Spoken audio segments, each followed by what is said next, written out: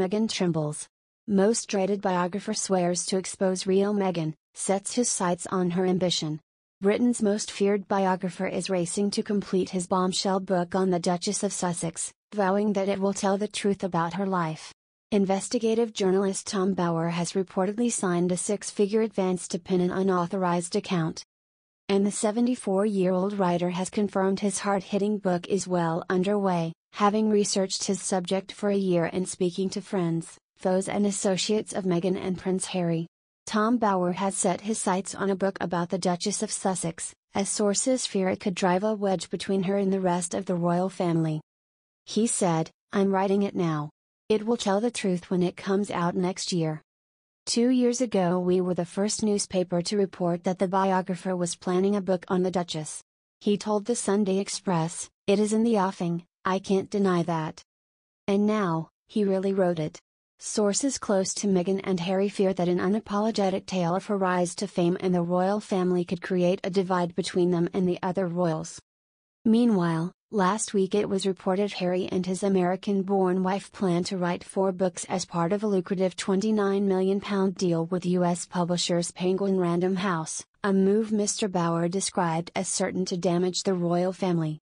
Harry has come under fire for collaborating with celebrity ghostwriter Junior Moringa on what his publishers have described as the definitive account of the experiences, adventures, losses and life lessons that have helped shape him.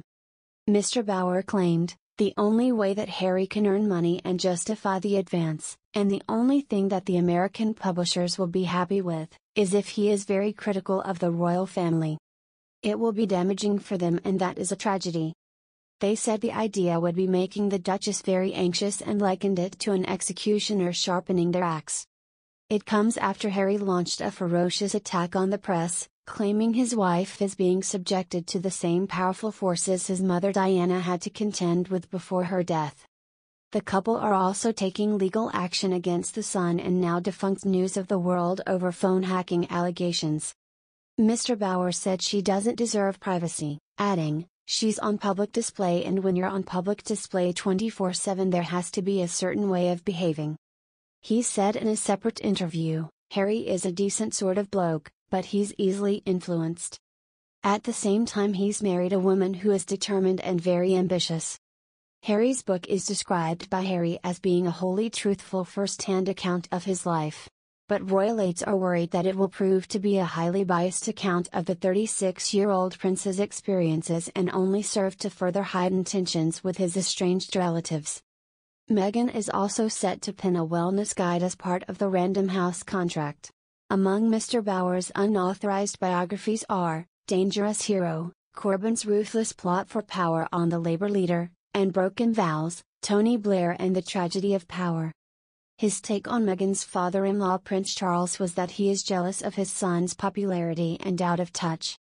In another development, it was revealed that an updated version of Finding Freedom, by Omid Scobie and Carolyn Durand, will be released on the anniversary of Princess Diana's death, August 31st.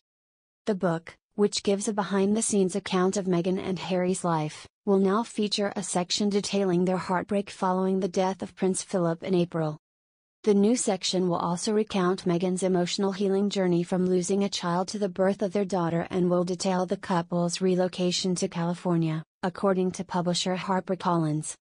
The couple have long denied personally cooperating with Scobie and Durand.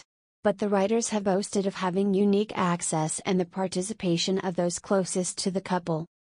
Diana's private voice and presence coach, Stuart Pearce, said that absolutely and unquestionably Diana had been ready to write her own memoir before she died, and ready